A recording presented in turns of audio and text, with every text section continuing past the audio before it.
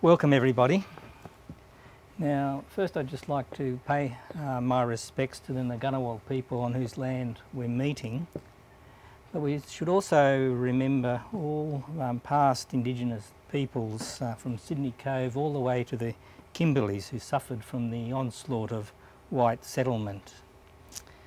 So now, as most of us will know, in April 1789 a catastrophic epidemic of smallpox swept through local tribes near Port Jackson. This was a time when Aboriginal tribes were actively and successfully resisting settlers from the First Fleet.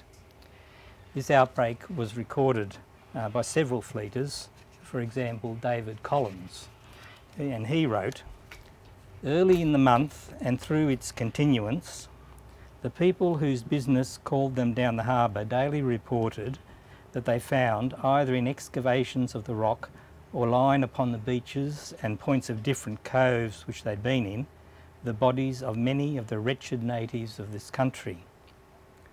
Now I'm just going to interrupt the flow here to give some information on smallpox itself. Note how Collins mentioned that they were finding bodies early in the month. This suggests smallpox was released in late February. We can see this from the time it takes to contract and develop the disease. Now this slide shows the progression of the disease from the first infection to when it manifests, first as a dramatic temperature rise and formation of a rash, and then to death or recovery. As bodies were found in early April 1789, and they were probably dead a few days, from this chart we can see that these cases must have contracted the disease over 3 weeks before. The green shading indicates the timing of deaths from smallpox. This suggests the middle of March. However, if smallpox was first spread by blankets, the first cases are not usually fatal, as the infection is only through cuts and abrasions on the skin. It is when these first cases subsequently infect their colleagues, who breathe the fresh virus into their lungs, that fatal smallpox emerges. So the first release was probably a fortnight or so earlier. This suggests late February or early March 1789, and we will have a close look at this period later. Now the outbreak may have killed over 90% of nearby native families, and maybe 3/4 or half of those between the Hawkesbury River and Port Hacking. It also killed an unknown number of Jervis Bay and west of the Blue Mountains. Now, in the past, some authors have argued that the First Fleet had no involvement whatsoever in the outbreak, and there is a huge array of misconceptions by several academics who seek to deny British responsibility. And I'll deal with 3 main arguments here. The first argument of denial argues that the bottles of smallpox carried by the First Fleet would have been sterilised by heat experienced by the fleet as it crossed the equator and during 2 hot summers in New South Wales. Now we know the First Fleet had bottles of smallpox. This was reported by a Marines captain, Captain Tench. And 2 authors maintaining that the material was inactive due to heat are Judy Campbell and Alan Frost.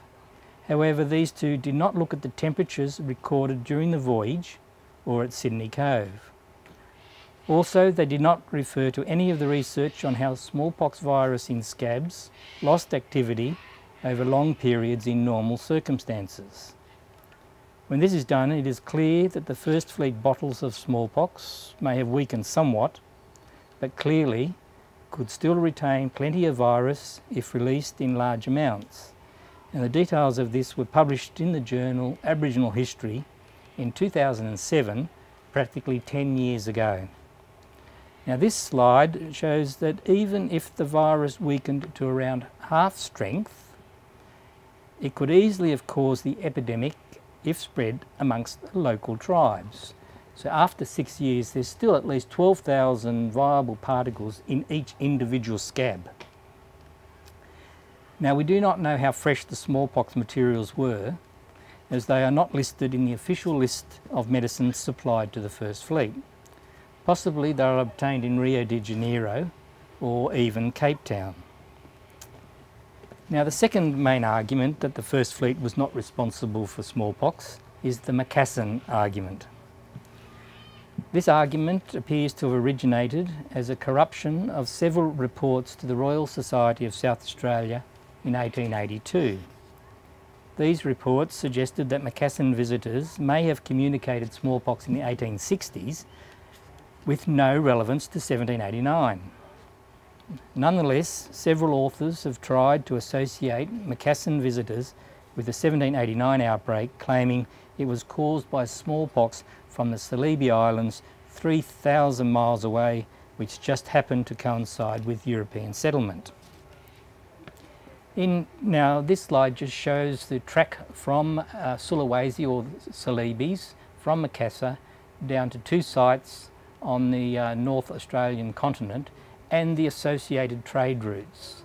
And you can see that the January trade winds bring the boats from Makassar, and then the July trade winds in the opposite direction take them back home again. In 2008, the Macassan theory was refuted in the Journal of the Royal Australian Historical Society by Craig Meir. However, it was revived by the Cambridge History of Australia, published in 2013. And this publication by Cambridge University was substandard and lazy, as it did not understand the complexity of Aboriginal trade and communication lines, nor the relative isolation of the Cumberland Plain, which we can see here. We know the Macassans set up temporary camps along Australia's northern coastline while processing sea cucumbers for the Chinese market. However, there was no smallpox at Makassar around the time of the First Fleet. The Dutch maintained medical services there for most of the 18th century, and the very first report of smallpox only occurred in 1789, far too late for it to have caused the First Fleet epidemic thousands of miles away near Sydney Cove. Furthermore, if smallpox entered northern Australia and spread across the continent, it would have left telltale evidence in the form of pockmarks along several of the spreading native trade routes, as shown here. Children along these routes who suffered smallpox in the 1780s would have been in their 40s when Europeans started spreading from Sydney Cove. But there are no reports from earlier explorers of smallpox scars in inland Australia consistent with the Macassan theory. On the contrary, as late as 1824, explorers arriving into different areas were reporting that smallpox was unknown amongst Aboriginal tribes, that local clans were free of disease, and that their skins were sleek and without a blemish. So it appears there was no smallpox spreading across Australia in the 18th century. Now, the third main argument argues that the outbreak was not smallpox, but a severe form of chickenpox. This argument has been promulgated recently in the Sydney Morning Herald and in the Canberra Times. Hypothetically, a first fleeter with shingles could have infected Aborigines with this virus, which then manifested as a virulent form of chickenpox. However, every eyewitness were unanimous that the disease was smallpox. When the chickenpox theory was floated by Richard Higston in 1985, it was immediately rebutted by a leading virologist, Professor Frank Fenner. Professor Fenner specialised in smallpox and noted that if chickenpox was present, it would have been seen amongst First Fleet children. Fenner also raised another problem. In late 1828, smallpox erupted in central New South Wales. A military surgeon, John Mair, investigating the epidemic, reported that those natives with marks from previous smallpox were now immune from catching the disease. Now, the point here is that no other disease but smallpox could have arrived with the First Fleet to generate this immunity. Mair's report therefore clearly demonstrates that the earlier outbreak was true smallpox. Extracts from Mayor's report have been available since 1919. They were published by the Australian Government in John Cumpston's History of Smallpox in Australia. It is now not reasonable to reintroduce chickenpox theory today without addressing the issues raised by Fenner nearly 30 years ago. First Fleet surgeons would have been able to distinguish severe smallpox from chickenpox by the nature of the pustules and their distribution on the body. Now, the next slide is a bit graphic, but this is exactly what would have confronted the first fleeters. Here we see very few pustules on the torso and very dense pustules on the extremities, the hands and the feet. Chickenpox is the exact opposite. Most chickenpox eruptions are on the torso with fewer eruptions, if any, at the extremities. Another difference is the nature of the pustules, and as First Fleet surgeons examined cases closely, their opinions must be taken as accurate. It is not possible to confuse an epidemic of severe smallpox with any other disease, including chickenpox. Also, it's worth noting that when smallpox was eradicated, most of these other supposed diseases also disappeared.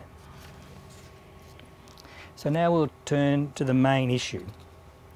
Was the release a deliberate act, and by who? Aboriginal oral history has probably always known that the British were responsible for smallpox. However, it was Noel Butlin who famously brought this to the attention of the wider community. In 1983, Butlin wrote, "Smallpox could have been used deliberately as an exterminating agent. It is possible and quite likely the British deliberately opened Pandora's box." In 2001, Dennis Foley published an example of oral history. According to Foley, the oral tradition reported that at Balmoral there were blankets with red markings, a stripe of words or a crown, and that those who took the blankets died a horrible death of fire under the skin and the pus of 1,000 festering sores. This oral history is particularly useful because it can be corroborated independently. The description of a stripe of words or a crown is similar to navy blankets of the era. Examples as replicas can be seen today at the National Maritime Museum in Sydney, which is on this slide. First Fleet blankets would have had lettering from the symbol of George III that was branded on government property. The description of fire under the skin is accurate, as it is also the description given by those who suffered smallpox elsewhere. And the location of Balmoral is also accurate, as this is a site where numerous remains have been found, as we can see from the strange concentration of skeletons mapped here in 1964. There are also concentrations of remains near Narrabeen, Botany Bay and Middle Harbour, plus on the north side of Port Hacking. These are consistent with the release of smallpox at Balmoral and at Botany Bay, with some natives dying as they fled north and south. We now need to consider who could have released smallpox and why. It should come as no surprise that the British released smallpox, as they had already used it against North American tribes on more than one occasion in the 1760s. While this tactic was never reported in official records, it certainly was recorded in British culture. Here is an example. In 1826, the Sydney Gazette referred to selling blankets full of smallpox to uncivilised nations. And using smallpox was also advocated by a British major, Robert Donkin, and he spent some time serving with the Marines. It is worthwhile having a close look at the circumstances impacting on the 4 companies of Marines sent out to protect the settlement. The main problem for the Marines was they departed England in May 1787, but left all their ammunition behind. They also left their tools to repair their flintlocks behind as well. So when the fleet pulled into Santa Cruz in June 1787, Governor Arthur Phillip sent a plea back to Evan Nepean at the Home Office, requesting that the missing ammunition be sent out with William Bligh's ship, the Bounty. Presumably this was the only reason Phillip felt it was safe to continue the voyage beyond Cape Town. Now the critical point here is that unfortunately the missing ammunition was never sent. Although the Marines obtained 10,000 musket balls at Rio de Janeiro, but this was only 50 balls per musket, this would not have lasted more than 12 months. Musket balls by themselves are pretty useless as you need cartridge paper and gunpowder. Also, this supply was so insignificant that even after obtaining his 10,000 musket balls, Phillip sent another letter to Evan Nepean seeking more musket balls, cartridge paper and repair tools. And then, once established at Sydney Cove, Phillip yet again sends a request to England for ammunition and tools to repair their muskets, but by now it was too late. By 1789, the Marines would have thought that their supplies requested earlier had been sent, but that the ship must have met with an accident and therefore that their supplies were never going to arrive. This must have created serious concern. And there is another factor. The number of Marines was just 160 privates, plus sergeants and officers, up to a total of 212. Such a small force was unable to both supervise the convicts and protect the settlement, which had spread away from Sydney Cove, and much less to protect some far-flung outstation at Parramatta.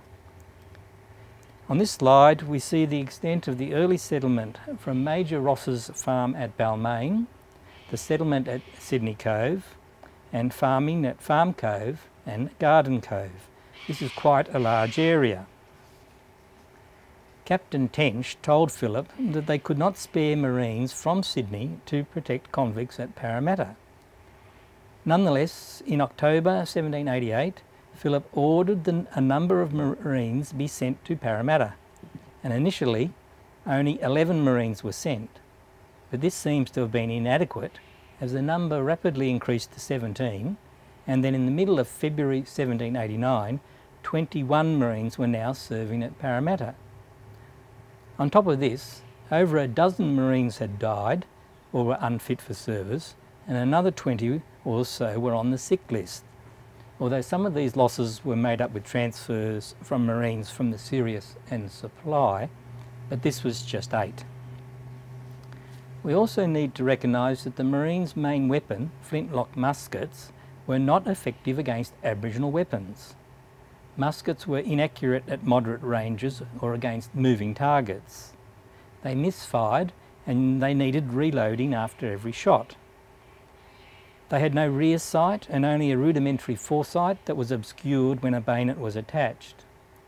After an initial period, Sydney Aboriginals were becoming used to muskets and less likely to scatter when confronted with them. In all these circumstances, with no resupply and a dire need to expand the settlement, some Marines must have viewed their predicament, and therefore that of the settlement, as on the verge of total calamity.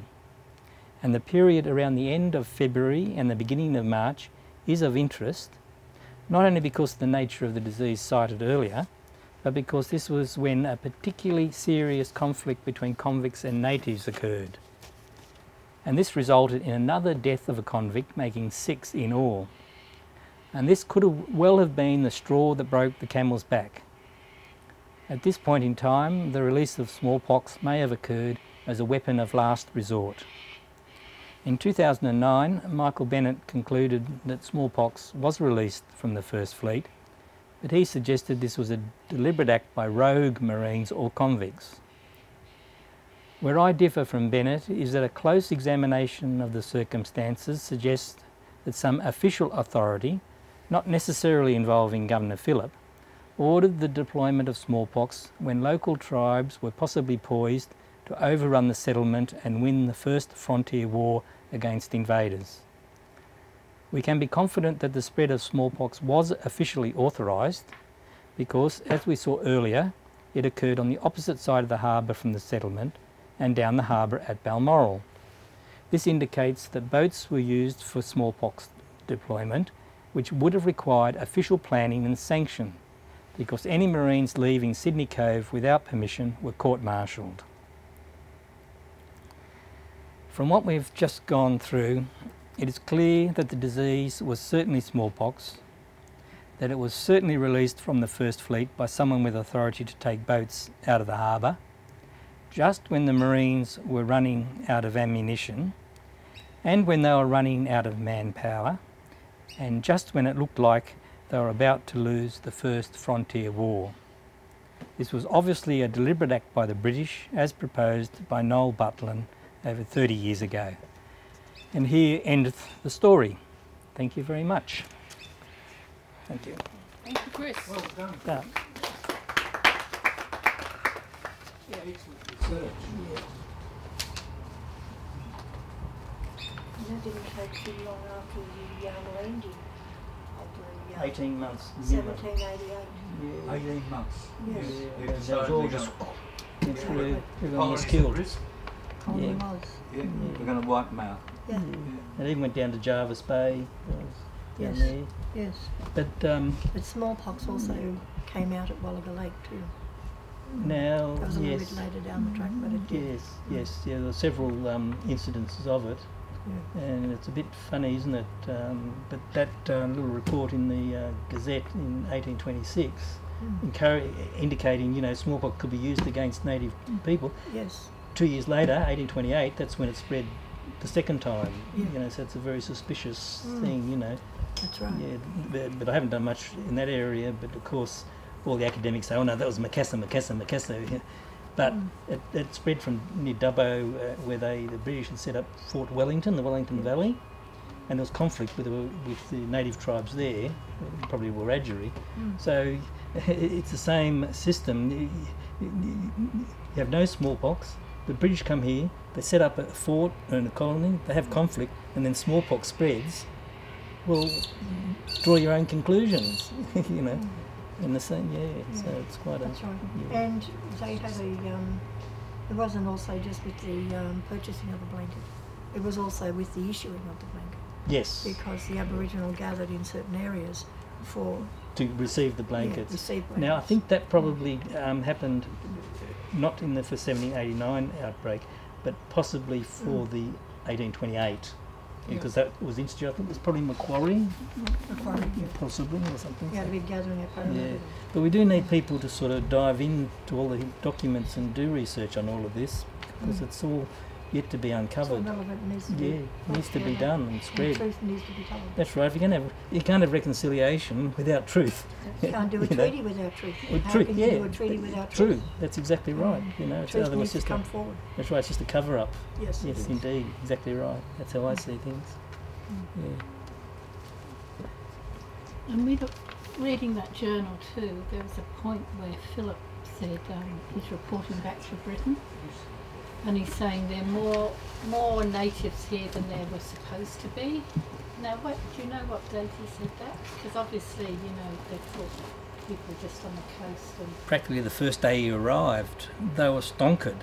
When they arrived at Botany Bay, they'd been misinformed by Joseph Banks when they were planning the First Fleet into the Beecham Committee, and Banks blatantly lied. He said there were very few Aborigines at Botany Bay, and they would simply retire when the First Fleet arrived, and they were inoffensive. Now, when Cook actually arrived at Botany Bay, they were actually strongly opposed by the local tribes. They'd say, "Well, Warra, Warra, go away, go away." And that's the story of the shield, because they actually fired on they had to fire on the Botany Bay tribes, you know, with musket balls to put that hole in that shield. Although that's not in the official records, that hole is the only evidence. But they did. No, it is. That's where I talked with Paul Daly, because he said that the British Museum said it was a lancet hole. But if you go back to the original, they say they fired small shot. Yeah, the records say small shot, exactly right, or bird Whereas shot. by the time they got up to Queensland, they'd rewritten the account and they're saying that hole was a lancet hole. Oh, I don't believe that for a minute. I think it's a musket I ball. know, but it's just showing I've how had a they're close doing- look at it. How they're doing the denial. Yes, they are. They're covering and then it. when it came over here Yeah. to Canberra and then over in London, Yeah. they were saying it was a lancet hole, and Paul Daly wrote that up on his Facebook. I said, Paul, why are you saying that? I should You've gotta follow read- this you've up. got to read this particular day. They fired small shot on the first encounter. So they actually fired a musket balls as well. Yeah, and they said it was small shot because you look Yeah. at that hole. It's obviously a bullet. Yeah, it's No, about. it's only little. It's only about that. I'll have to go and have a And look when I it'll go to be London. easy to do a DNA forensic test, wouldn't it? On The shield. depends what's on. Yeah, there, that wouldn't No, hurt. no. If When there's when skin, when if when there's- when it finally crosses impact. over Yeah. the pressure to examine that when it's open. You know, when I know that New South Wales government has endorsed the reality of the shield, Yeah. but moving along, we should be demanding a forensic test Yeah. just to cancel all denial. Yes, they should be able to Yes. tell whether it was a musket ball or a spear that went through Yeah, because of the it's different obviously damage. Yeah. But when I go over to London, I'm going to see whether I can have A real look. Yeah, and take a ruler and measure it and take a And if you look probably. around the back, you Yeah. can see it's the wood Yeah. splintered. So where's it located now? British Museum, Yeah. Yeah. it's on the And spears up. and a plastic bag and a little set of tweezers. and maybe steal it back. Yeah, just a little set of tweezers to take Yeah. take a sample. Yeah. I'm recording. Yes. We'll be lumbered. And did you know that there's some more shields in Germany? Yeah. I have heard that. Yes, Roxley discovered them. But were they from Captain Cook, or were they because when the first fleet arrived, all the sailors from the 11 transports stole as many implements as they could to sell back in the UK. But I think the shield that we were talking about is a valid Captain Cook Yep. artefact, and that's important. That is very important Yeah. to know that and to Yeah. test it and see, Yeah. to Yes. make corrections in relation. Yeah. Is it a Yeah. hole or is it Is a it sailor? a piercing? Yeah. Yeah. Yes. But getting back to the point about the numerous things, yes, when they went up Sydney Harbour, every cove was covered with the Aboriginals, and even when they went up Queensland and further out, they'll describe them as common as crows. It was a fully populated Australia. Here they said that the place was overrun by blacks.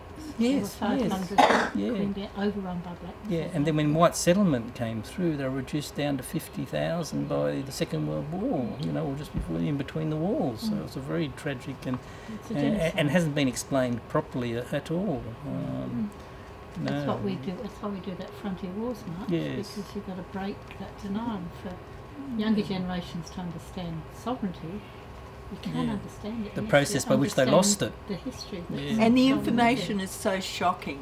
It is so shocking that it's Yeah. really hard first off to accept it. Yeah. It's very hard. Yes, we haven't explored the poisonings and there are reports of them just shooting natives as a matter of sport, So, Yes. so it's a very sad story actually. And in fact, this one's not a pleasant story at all. And so it's sometimes a bit hard to relate it to But there's a people. lot of recorded information in relation to the, like you were saying earlier there just a minute ago, about the poisonings, Yes, the water being poisoned, the flour. the milk being laced by Milk. arsenic, Yeah. and the lid Strictly, replaced, and Yeah. So there's a lot of that recorded in several different places, especially one in particular who gave his recording on later history Hancock. He was interviewed on ABC and he openly admitted it in an interview where he laced the milk and water and poisoned the water holes for the Aboriginal to kill them. Okay, so is that recording available? It is recorded, it is available, At the it's National floating around on Facebook. Yeah. Hancock. And Is Hancock the theme now? Yeah. Yeah. What's his name? No, Gina Reinhardt's father. Lanham. That's him. Yes. Yeah, Dame Mary Gilmore had a similar story because when she was a child, she lived in Gundagai, and her father was very concerned for any tins of strychnine that was around, you know, because they knew that it had been used for poisoning. Yeah, so it sort of all matches. Also, Dorothy McKellar. That's not the name. There are reports in New England as well of similar stories of Aboriginals being poisoned in New England. I think it's widespread. My husband wouldn't let our kids in the bush play with empty tins or bottles for that very reason. That's how recent it is. So he was from Wiradjuri. And, I think it would have been very similar to the Durrick tribe of the Sydney area, and also the Gundungurra, who were, and I come directly through both those tribes. Right.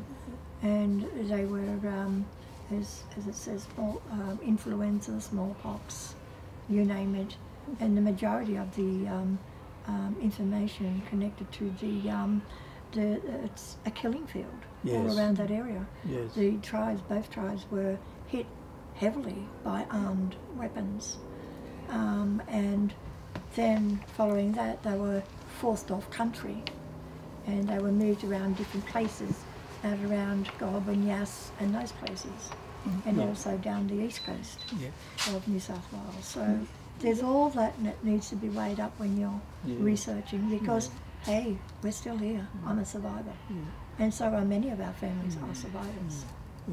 And also the real killings happened when muskets were replaced by rifles. Yes. And then they also would start setting up native police and indoctrinating them. But it was the rifles, because there's no way the British could ever win a war just using muskets, because a musket's only fire once, then you have to reload the thing, and the only way to reload, you have to stand still and put your ramrod and put your primer in, and an Aboriginal can throw, by the time you're putting one extra shot in there, can throw, you know, half a dozen spears at you, which come through silently without any noise or anything like that. And there is reports up in the Tiwi Islands, when they brought muskets there, they learnt quickly that if someone a distance away fired a musket, first of all there was a big spark, and if they ducked, then the bullet would just go straight over them, because there was a delay between the primer setting off the main charge. So for all intents and purposes, as long as there were only muskets, there was no way the British could sort of settle Australia, because they were just outgunned by the... Well, they also, the Aboriginal also, Pemaway and Windradine and other warriors like that, they utilised the fogs and the mist. Yes. They used to hide in between that and hide behind the trees, and that's where it became into, they like a spirit. They're here 1 minute, gone the next, because they used all different materials and events to hide. Very similar to a spirit. Yes. Anyway, so the other thing is that we shouldn't exaggerate the numbers of deaths around Sydney from smallpox, because a lot of natives actually fled. Some went down to Jervis Bay, and some went as far as about Concord. They couldn't go any further because different tribal territories. But nonetheless, the deaths was quite substantial. And there is a theory spread by some right-wing writers in Quadrant that because if you can blame disease on the demise of the Aborigines, that therefore white settlers could not be involved in any guilt whatsoever, because it was all inadvertent. Can't be blamed for spreading flus, influenza, chickenpox, measles, VD, whatever. This was all inadvertent. So you have to separate smallpox away from other diseases. Smallpox, I don't think, came through the Canberra region, because there was no linkage between the Canberra tribe and those north of Goulburn. They were more related to the South Coast tribes, and so there's only measles, which did do a bit of depopulating here as well. I have a little concern when you said it goes as far as Nara. The people, when they were moved, went as far as Nara. My ancestry, as I said, it goes back to Durrick country and Gundungurra country. And my ancestry, they moved to Bawari, which is just around the Narra area. Okay. Then from Bawari down into Murrumarang. Gumblik, who married Kuminalaga. Right. Further south. That's right, Milton Ulladulla. That's Okay. the Murrumarang area. Yeah. And also Andy himself, Right. of Gundungurra. Yeah. He moved down to around Browley and those areas. It was like as if they moved back for their own safety or forced out of the Sydney region from their tribal area, their nation area, and then went back to the woman's country. Right. Yes. Yeah, because she was a South Coast, Yeah. from down the South Coast. Right. And he was Durrick, Yeah. and the other side was Gundungurra. Yeah. Yet they ended up down on the Walbunja, Yeah. the Darinji country, Yeah. and those countries that related to the woman. So was the language a similar languages in all that area? Was that a language group? Durga is Right, down the yes, coast. that's Then right, you yes. have Dharawal Yeah. language speaking up. Yeah. Yes. Anyway, so yeah, that's about as far as we can go. Thank you. Right. Well, thank you very much for And thank you. coming. Thank you. Yeah. That was excellent. And what about, we're still trying to track it, but in the story that white people, at least they say they didn't do anything, but they had a license to kill. Now, I've heard this on several accounts, got really close to getting one, but it didn't happen. But it's just like you have a license to go get kangaroos or staghorns in the forest. There was a license to kill Aboriginal people. Have you ever seen Yes, one? Or not a license, but there was a proclamation by one of the governors Yeah, Macquarie. after Macquarie, I think, or maybe during his Brisbane. time. Brisbane, yes, saying that settlers had to form together for the defence of their settlements, and they did actually, in writing somewhere, they did give permission to fire on any natives who approached settlements or something like It's that. in the martial law. Martial law, proclamation. yes, Yeah, that was exactly right. Yeah. Now, that's as then good there were enough as a licence as far as I yeah, can no, see. but then there were individual ones that people Now, I have had. heard a vague thing over in WA, but there's so many rumours and that it's a bit difficult to say whether it was right. Yes, but I have definitely come across that accusation. If you find before. one, let us know. We got close Yeah. to Cowra, where someone we know well, his daughter was working in a geriatric home with her friend. Yeah. She's Wiradjuri. And this old man was waving his licence to kill around, and the staff said to them, you know, he's gone a bit silly, don't worry about it. But I actually know the family he came from, and he's died now, but in that family still would be the licence to kill. In his Yes. dementia, he was waving it around the hospital. Must have been on his conscience. Something was have going weird for him. Yeah. But that's the closest I've got to it. Yeah. That would have come through when they brought that ruling in under what the gentleman was saying Martial, here, yeah, but I- proclamation of disarmament. But that's 1823. I believe it's going on much more recently. Yes. Much more recently. Okay, Yeah. okay.